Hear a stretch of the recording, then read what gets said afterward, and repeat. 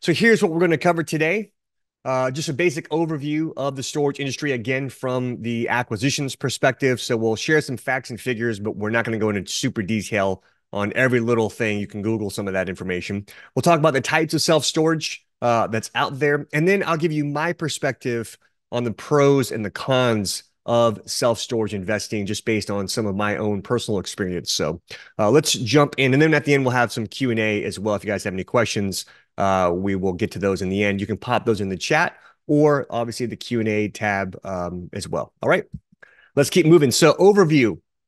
Let's see. Just a general overview again from the acquisitions perspective. There's a lot of information out there. You can go get the Self Storage Almanac or Sparefoot. They have a blog. Sparefoot is like the Expedia or Priceline of self storage, and they have a blog where it has a bunch of facts and figures on there. But for our purposes, there are roughly, call it 51,000 self-storage facilities in the US. So this is not including Canada, but in the US, and roughly call it, I think it's 2 billion square feet. There's some fact out there, something like that. If like you add up all the McDonald's and some other fast food, Starbucks and all that, they would not equal the amount of square footage there is in self-storage. So there's a lot, even though we don't often think about it. Roughly over half of those are owned, 60% or so are owned by the top 100 operators. So if you think of at the very top, there's the REITs like Public Storage, Extra Space, CubeSmart, etc. They own the most, of course, as far as square footage is concerned, not based upon location. So as far as square footage, so take that 2 billion or whatever the exact number is, and they own roughly 60% of that square footage. And then the top after that, besides the REITs, the rest of the top 100 operators, they own roughly 60% of the square footage out there. The remainder is owned by roughly 40% of people, individuals, smaller companies, etc. Maybe like Charlie here. I wouldn't consider him mom and pop. He's closing on another 500 units here pretty soon. He's in the webinar. If some of you guys are joining us a little bit late, I asked, does anybody own any right now or are trying to get into the business? So Charlie raised his hand and said, hey, I own a few and I'm closing on some more. So the rest of everybody else, 40% are like Charlie, kind of like passiveinvesting.com. We did crack the top 100, but we're like 94 or something like that. So I wouldn't think that's a huge deal. The point is that 40% of square footage, not actual locations, but 40% of square footage represents the opportunity within self-storage. If I pivot real quick and talk about multifamily, it's basically the opposite in multifamily. I'll add this one fact as well. If you do it based upon location, not square footage, so the 60-40 split here that I have is based upon square foot. If you do it on actual locations, physical locations, over half are actually owned by what we might call mom and pop owners or people who own less than 10 locations. So maybe like two, and usually they own like one or two, maybe three, usually less than 5 locations. Roughly 70-ish% of the industry of locations are owned by people, individuals like that. They own 1, 2, 3, maybe 4 locations, and really that's it. So that's really the opportunities within that space. If I had 2 pie charts up here, I would add that to the slides. I didn't have time to do it, but you would see that the reason 60% of square footage is owned by the top 100 operators, but 70-ish% of locations are owned by mom and pops, what we call mom and pops.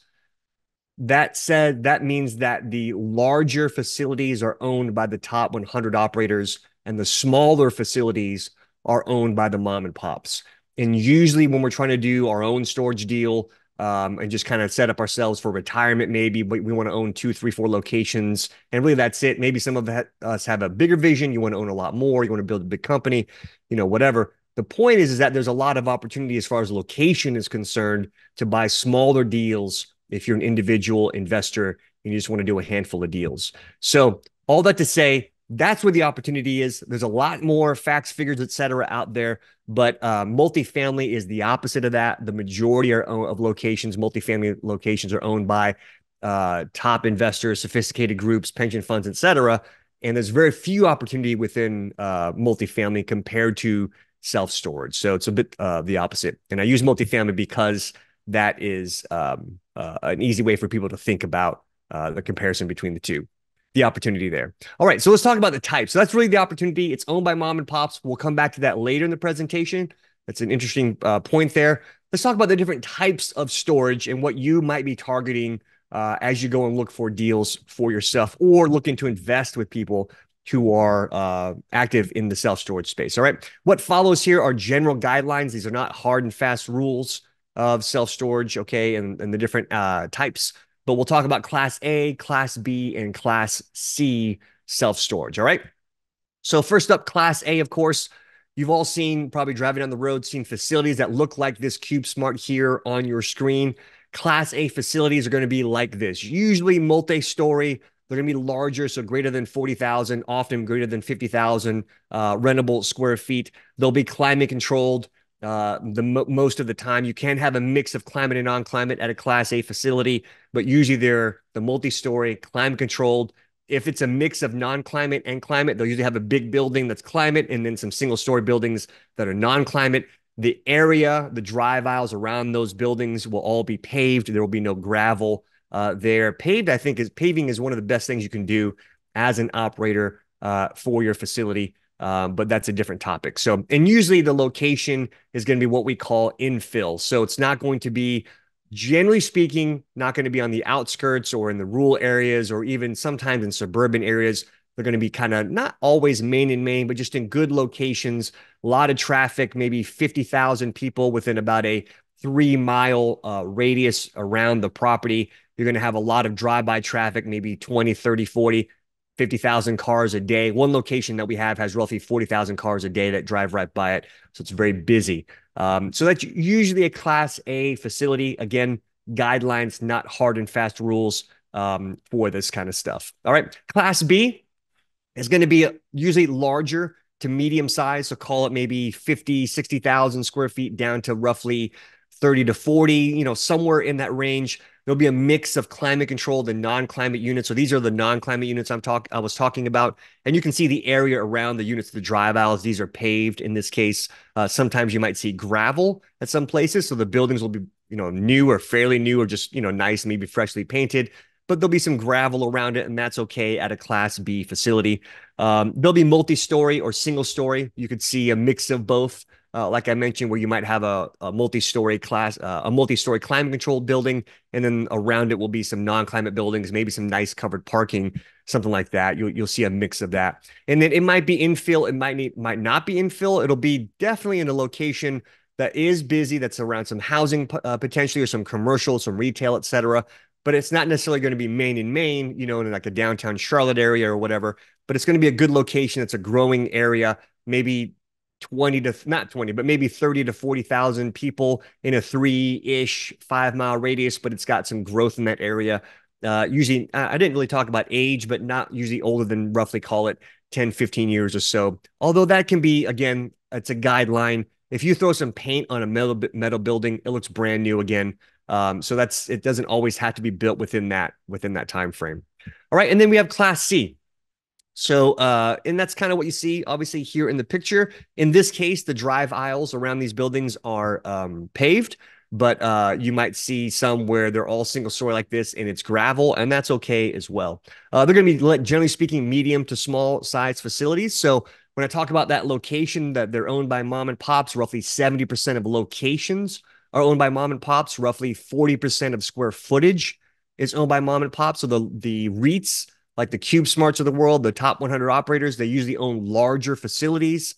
They just have fewer locations, so they have more square footage. The mom and pops, they have maybe smaller square footage, but there's a lot more locations, just like this one. This is literally just 3 buildings with a fence and a gate around it. And I don't even think I'm not sure, I can't tell from the photos, but it might not be even a mechanical fence.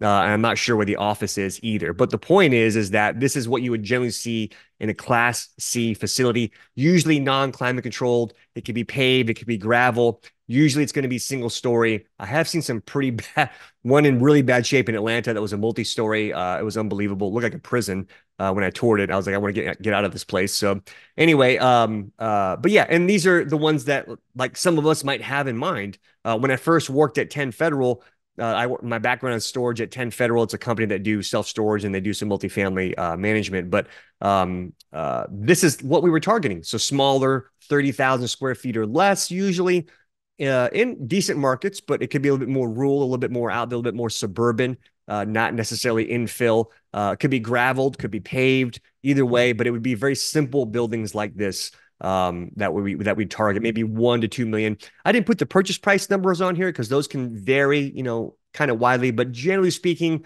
the Class B, Class C are definitely not going to be usually over like $5 million for one of those kinds of locations, unless it's huge. But generally speaking, 30,000 square feet is going to be less than $5 million, maybe 2 million-ish, 3 million-ish, 1 million-ish, less than that, a couple $100,000. Class B, you're going to kind of blend the lines there, maybe 5, 6, 4, 5, 6, 3, 4, 5, 6 million up to 10-ish. Again, it just depends. Not hard and fast rules. And then Class A is usually be much more expensive. That's because the building is nicer and it's in a little bit better of an area. And it's usually a newer facility built in the last maybe 5-ish years or so. So most of us, we're not always going to be targeting that kind of stuff. If we're looking to kind of do our own deals, we might be targeting more Class C, which again, that's really the opportunity. All right. Okay. So let's move on real quick and discuss the pros and cons of storage investing. So we should be able to wrap this up in the next, call it 15 minutes or so. We'll have some time for Q&A. If you have questions about what I've talked about so far or anything that's coming up here, go ahead and pop those in the chat or the Q&A, and we'll get to those here in just a minute. So these pros and cons are going to be based upon just my personal experience, things I've seen in the industry. I've created this list a while ago, actually, when Radius Plus first came out. I wrote an article, and it was one of the first articles that they put on Radius Plus. It might still be there. I don't know. But the pros and cons of self-storage investing. And people I've seen, they've taken this list and they've added to it. And I borrowed some of these ideas from back in the day. So you've probably seen something like this in the past. But just based upon our experience at Passive, this is what we've kind of experienced and just sharing it with you. So again, the fragmented ownership. Hitting on that again, this is now the third time talking about it. This is a pro, right? There's an opportunity within the space. If you're targeting multifamily and you want to do it for yourself or just kind of start out, you might be buying, 10, 15 units. You can take that same cash that it would take to buy 10, 15, 20, 30 units and buy 300 units in self-storage. So the ownership is fragmented and there's an opportunity within that space. We talked about that earlier on, but I think that's one of the great pros about this industry. And then one of the reasons why I got into it. Next is lower expense ratios. So roughly for every dollar that you bring in revenue in self-storage, roughly 30 cents to 40 cents of that goes to pay your expenses. And the remainder is left over as your net operating income before you pay any debt service. So fewer things break and fewer things have to be fixed, in other words, and you have more money to cover those issues as they come up. That's not always like that, but it's, in other words, like you might have a few surprises, the gate breaks, etc. You should be setting aside reserves to cover those kind of emergency situations. So reserves are basically just an emergency fund. You set some aside to cover those bigger expenses, but really it's very simple. The expense ratio is typically pretty low. If I compare it to multifamily, in multifamily, you might see a 50 to 60% expense ratio. It just depends on the size of the property. In storage, again, if you get a larger facility, that expense ratio could be in the 20s, so 25-ish%. If you have a smaller facility, you can get up there closer to 40%. So every dollar that comes in, roughly 40 cents covers your expenses. But generally speaking, the expense ratio is pretty darn low.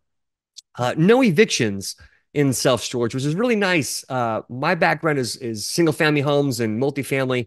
I got started in 2007 doing single-family home brokerage right around the recession at that time. And it was really bad. We had to do a lot of foreclosure work. I actually did evictions. I showed up with a sheriff's deputy and would evict people and change locks on homes. That was my first taste of real estate, and I didn't like it at all.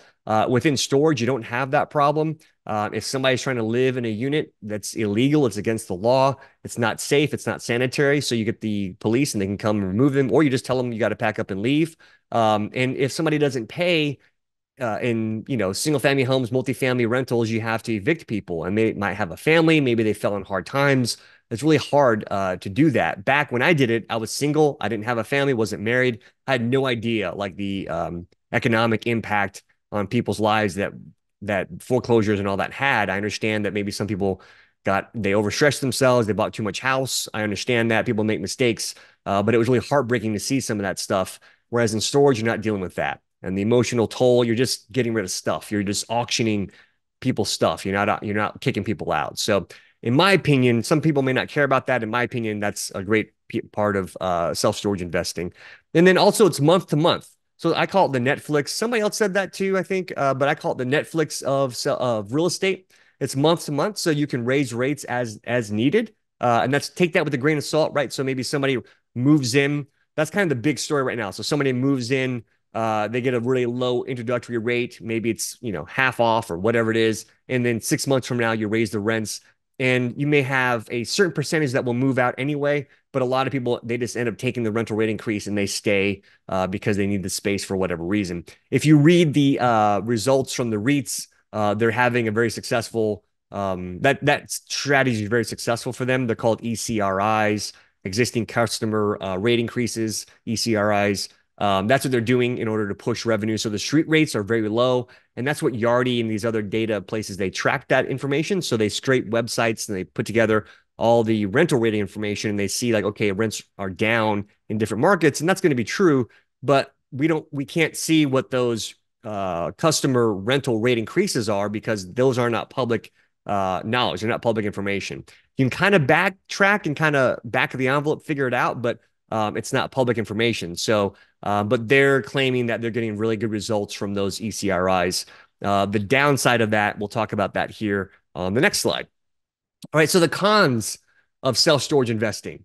It's popular, right? So we got a lot of people that have jumped into the business. They've opened up their own shop, in the last couple of years, and it's become very popular, and it's harder to find deals. Anything that's good, the opportunity doesn't last, right? If you're a Bitcoin investor, I'm not, but if you were, you should have bought it back in 2015, right? When it was like $1 or something like that. I don't remember what it was, but it was very low at that time. And then it becomes popular, and then people jump into it, and then the opportunity kind of starts to vanish. In storage, it's not completely gone whatsoever, but it is definitely more interesting, more popular, and people are trying to jump into it, and that makes it more difficult to find good deals. It's month to month. So we said that's a pro, but it's also a con. Because it's month to month, if rents are going down, if somebody builds, let's say, a storage facility nearby, and they're coming in with a very low introductory rate, well, guess what? In order to compete with them, to find new tenants, you got to have a bit of a lower rate, and you got to lower your rates. So those rates can fluctuate. Whereas in multifamily or maybe industrial leasing or retail leasing, you have basically like your rent is set for a year. You know what you're going to get for the next year, and you can plan ahead. Whereas in storage, that can change, quarterly. And so it's a little bit of a stressful time if rents are going down. If rents are going up, that's great. If rents are going down because there's too much competition or just the way the economy is like it is right now, that could be a little drag on your income as well. And then another is the lower actual NOIs. So people don't often think about this, but just to use multifamily again as an example, if you have a 1,000 square foot apartment unit that you're renting for $1,000 a month, just as an example, you're basically getting $1 per foot per month, right? 1,000 square feet divided by the $1,000 in rent, you're getting a dollar per foot per month. You can do the same thing in storage. You have a 10 by 10, which is 100 square feet, and you rent that for $100 a month. You're also getting $1 per foot in rent. So they can both have the same per foot rent, $1, but $100 is 10 times less than $1,000, right? So you don't make as much money in storage. And I think that's a bit eye-opening for some people within the space when they start to underwrite and look at deals.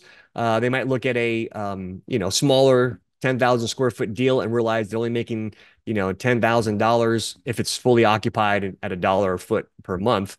They're only making $10,000 a month, which sounds like a lot, but then you got to pay your expenses and pay your mortgage, and you actually don't have that much left over. You might have $2,000 left over, which could still be a good return based upon how much you invested in the property, but it is not a very large actual amount of dollars that hit your bank account every month. All right. Whereas in multifamily or maybe some other asset classes, the amount of money that you make is actually a bit higher. Your expenses are higher. Your mortgage is more, of course. The price you pay is higher. But often people don't think about this topic, the lower actual NOI, when they get into the business. And lastly, this is a new one for me, online reviews, because they are public forever. So going back to that ECRI thing where they'd have the existing customer rental increases, if you pass through, call it a $25 rental rate increase on your customers or your tenants that just moved in, like let's say everybody that moved in the month of December, we're going to hit them with the rate increase here the 1st of April. And so we raise their rents from whatever number by, call it 25 to $50, depending on the size of the unit. About roughly 20, call it 20, 25% of those customers will move out, right? And so that's kind of another con, which I haven't discussed here, but you do have customer or tenant churn every month. You might have 30 people move out in a month, and you might have 30 people move in a month. So you net zero rentals, right, for that month. You started with 100 units, for example. You lost 30, you gained 30, you end up at the end of the month with 100 units rented still, and you might have them in there at a lower number. So you got to raise those rates later on. Well, when you raise the rates on people, some of them will move out, some of them will stay. The people that move out will get upset, and they'll usually write a negative review. So if you go to any like facility that does this, maybe Public Storage or Extra Space or what, I was looking at a deal in the last week or so, went to their website to look at the reviews, and that's what you saw. Like these people raised rates, like be careful, bait and switch, is like the title. And then they'll say like you move in for cheap, but then they get you like in 3 to 6 months or whatever. And that's why I'm moving out. If I could give 0 stars, I would. So 1 star for these guys. And that happens across the board. I think it's not good. It's not good because you're going to create a perception that storage is like bait and switch, even though it's not completely true. The customer doesn't care. The tenant doesn't care. All they know is they got hit with the increase in their rent within 3 months, and now they have to move out because they can't afford it. So it does happen, and they'll leave bad reviews, and those reviews are there forever. You can always answer the reviews and respond, which I recommend you do, but sometimes that doesn't do enough. It is what it is. So you got to try to kind of quote unquote, bury those negative reviews with a lot of positive reviews, hopefully positive reviews from your existing tenants. But anyway, so that's that, guys. We covered the overview of the storage industry. So we talked about just like the opportunity within the mom and pop space. Remember that there's roughly 40% of square footage owned by mom and pops, but that equates to roughly 70-ish% of actual locations. And the mom and pops tend to be smaller, that class C type property. We talked about the different types of self-storage, class A, B, and C, and the opportunity there in the class, B/C space with the mom and pops. And then the pros and cons, we talked about that. And I obviously just went through all that stuff, so I won't rehash that. But to keep those in mind, if you're looking to jump into self-storage, if you're looking to invest in self-storage with somebody like us or anybody else, you want to keep that in mind too, that we have a balanced view of the space, that we're not all just gung-ho about it because we understand. And obviously you as a listener or watcher understand the cons and the downsides and kind of can mitigate some of those risks jumping in and when you jump into the space. All right. So that's that, guys. Q&A time. If you have any questions, or whatever, please let me know. Drop those in the chat. I'm going to switch over to, so let me ask this real quick. Hold on. Sorry. Let me get back to, Zoom is kind of weird sometimes. I'm going to escape from that. I'm going to come back to this. There it is. So could you guys, I have to double check, but somebody said in the chat that you guys couldn't see the presentation the entire time. Maybe I was sharing the wrong one because I actually had slides that I went through and I thought I shared the right one. But if that was the case and it was a mistake on my part, I apologize because I had slides and photos and everything showing the different types of. Okay, so Adam says he saw it every time, the whole time. All right, so Kieran, I'm not sure what happened, but hopefully we can make sure it doesn't happen on the next one. All right, so Ron's asking, what are the pros and cons of a self-storage facility located in Opportunity Zone? So we haven't done any Opportunity Zone deals. I have seen some of those come out. Some opportunity, when I've looked at them in the past, there's an opportunity zone there for a reason, and it's because the powers that be decided that area needed some opportunity, and so they said, hey, if you build something here, You'll get some tax credits and some tax breaks, et cetera, which are great. It's a great opportunity for the investor, but usually those areas are not going to be the greatest areas or the greatest locations. What we look for in a location is going to be, whether that's development or existing facilities. I want to see population growth. I want to see decent incomes that can cover the rents that we need, and we want to see, obviously, hopefully, very little or no uh, development competition nearby. So we want to see high demand and low supply. Hopefully, it's not always the case, but if there's high demand there because people are moving there, then that's obviously a good sign. So an opportunity zone will not always check all those boxes, whether it be income or population growth or competition nearby. Sometimes there'll be little competition nearby because of the location, the area, but you might not have the other two where it's going to be decent incomes and decent population growth because it's got, again, it's in an up and coming area. Maybe there's some redevelopment of some, I don't know, around this area in Charlotte. There's like old mill houses and factories that are being purchased and then redeveloped into apartments or other uses, industrial use, et cetera. So there could be some of that going on nearby. So it really just depends on the location. But that's the problem, I think, with the opportunity zones. Yeah, it's a great opportunity for tax credits, et cetera. But the downsides, the cons, I guess you'd say, would be maybe sometimes lack of population growth and sometimes lack of decent incomes. So that's what I see. There probably some other things that I'm missing, but that's my personal opinion on it. Any other questions? Let me look. We covered that one there. Done on that. Cool. I think that's it, guys. This will be part of a series. So I have 10 for the year. It'll cover everything from like kind of back of the envelope underwriting to a little bit more in-depth underwriting on metrics. We'll talk about lenders. We'll talk about management. We'll talk about asset management. We'll talk about development. We'll talk about adding units and expanding, et cetera.